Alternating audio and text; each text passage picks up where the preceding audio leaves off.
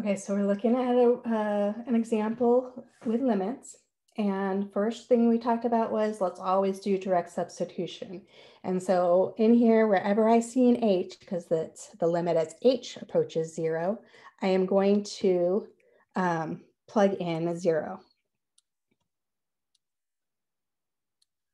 And so once we do our direct substitution, recall that we drop the limit.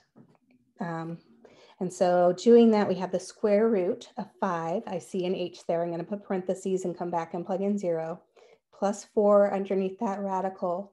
Then I have a minus 2 all over. I see an h there. I'm going to plug in 0. So doing this, I have 5 times 0. And I wonder if I just copied this down wrong. Maybe I didn't. Okay, so I have 5 times 0, which is 0 plus 4 underneath the radical. And so this is giving me the square root of 4 minus 2 all over 0.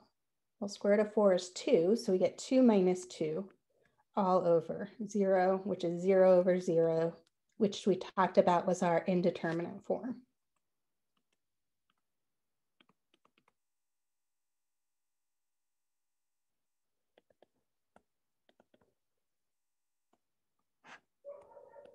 Okay, so this is where we had to go back to our limit and we had to manipulate it some way. And this doesn't factor. I see a radical in this quotient, and so we're going to try by rationalizing this numerator. So we want to multiply by the conjugate of this numerator, and so that's just changing the sign that's in between these two groupings. And so we're going to multiply this whole thing by a fancy one. And that fancy one is going to be the square root of 5h plus 4 underneath the radical.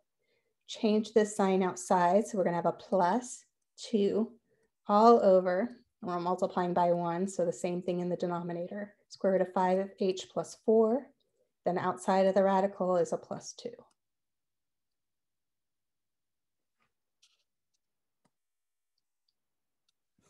Okay, so let me just bring down the limit while we distribute. So this is the limit as h is going to 0.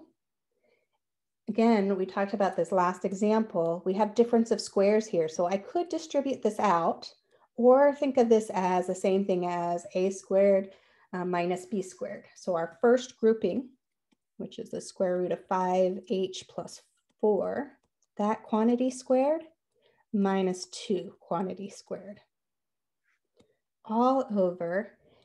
Do not distribute this piece. It will be helpful if you don't. If you do in the denominator, then what's going to happen is you're going to have to go back and factor it. You're going to have to undo what you just did. So just leave it like that. So bringing down the limit, because we still haven't plugged in our value yet, squaring the square root just leaves us what's underneath the radical. So we're left with the radicand is what it's called.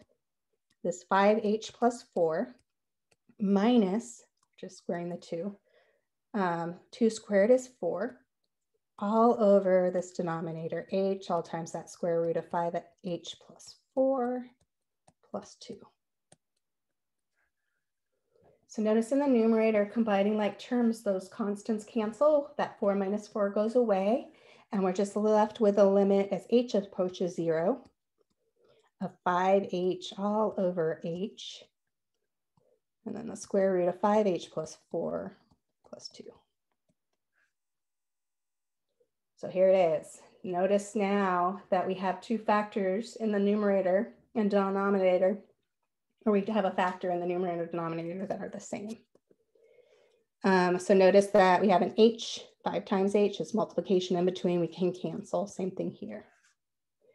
And so if we rewrite this limit, we have a limit as h approaches 0 of 5 in the numerator all over the square root of 5h plus 4 plus 2. So let's take the limit again. Let's do our direct substitution. And so now wherever we see an h, we're going to plug in 0. And since we're taking the limit, we're going to drop the limit sign. So we have 5 all over the square root 5 times CH, put a parentheses, plus 4, outside plus 2. Go in, replace, or put in 4 inside that parentheses. I'm not 4, sorry, 0.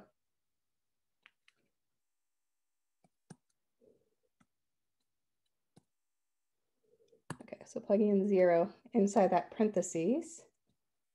And now simplifying, numerator, we're still left with 5 all over the square root of 4 plus 2. So we get 5 all over, well, square root of 4 is 2, and 2 plus 2 is 4.